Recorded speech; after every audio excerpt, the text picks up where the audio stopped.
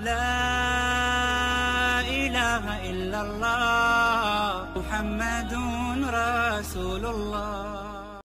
Assalamu alaikum wa rahmatullahi wa barakatuh. My brothers and sisters, the Almighty says in the Quran, وَلَا يَجْرِمَنَّكُمْ شَنَآنُ قَوْمٍ عَلَىٰ أَلَّا تَعْدِلُوا اعْدِلُوا هُوَ أَقْرَبُ لِلتَّقْوَى وَاتَّقُوا اللَّهَ. Surah Al-Ma'idah, Allah subhanahu wa ta'ala says, do not let your dislike for a people lead you to be unjust. Meaning, lead you to be unjust with them, unfair with them, say that which is not correct about them, or do something that is not befitting their status. And Allah says, be just, for indeed it is closer to the piety, or it is better for your own piety. And Allah subhanahu wa ta'ala says, indeed, He is the knower of everything. So what I want to raise today is sometimes when we dislike someone, we tend to seize the opportunity of anything that we get to say something way beyond what they deserve, just because we don't like them. So when you don't like them, you start accusing them of something bigger than what they've done. When you don't like them, sometimes you start saying really nasty things. When you don't like them, you don't give them the benefit of any doubt whatsoever because you don't like them. And this is a disease that the Almighty speaks about in the Quran, and He warns us about it to say, when you dislike someone, if you're a true believer, you must still be just. So you can say, look, I may not really like this person, but I promise you they're very good at X, Y, and Z, or I have to give credit to them where it lies. Sometimes on the political front, you have opposition parties in some countries, and I'm just giving you an example off the cuff where I've seen with my eyes two types of opposition parties. One, those who, no matter what the ruling party does, they just disagree. They have something to say that is negative about whatever these guys do because we're opposition.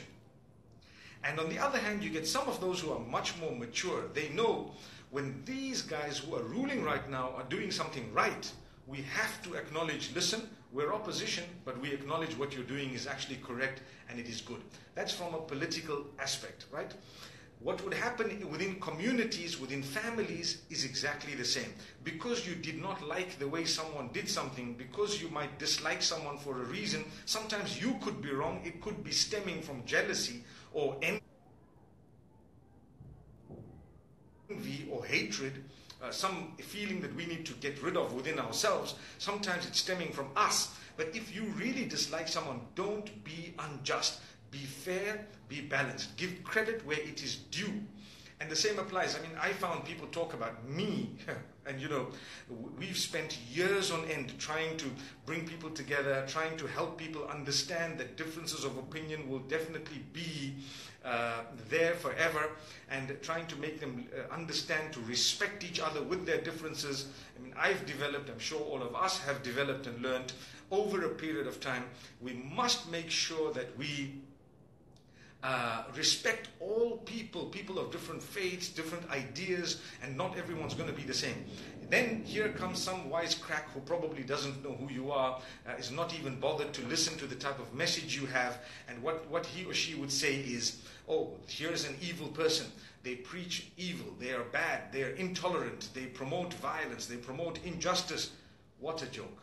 I mean, where is the fear of the Almighty? Such people need a reminder to say, when you dislike someone, maybe because of what they look like, which is not supposed to be the case, but it's a weakness within you, but still, if you dislike them because of that, don't be unjust as a result of that, because it will bother you, it will affect you actually in a very, very negative way, and it will cause a problem across the globe. It might start off with a little spark, but it can cause a major problem. And this is why we say, and I repeat it for the last time before I end, when you dislike someone, be just. If you can say the correct word about those whom you may not like, then you're a true believer, and you're a good human being as well.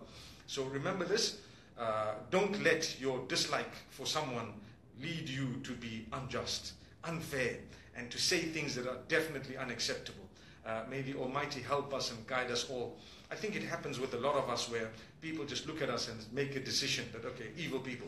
And so they have such bad ideas. And this is why we have another point. The Prophet ﷺ speaks about how important it is to have a good perception of someone when they do something.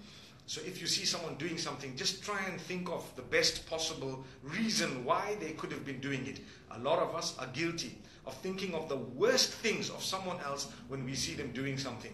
And that's not a sign of a good believer. A good Muslim is he or she who, when someone is doing something that appears negative, they give them the benefit of the doubt, or they try and look at it from the most positive way possible, and inshallah in that way we would be able to love one another.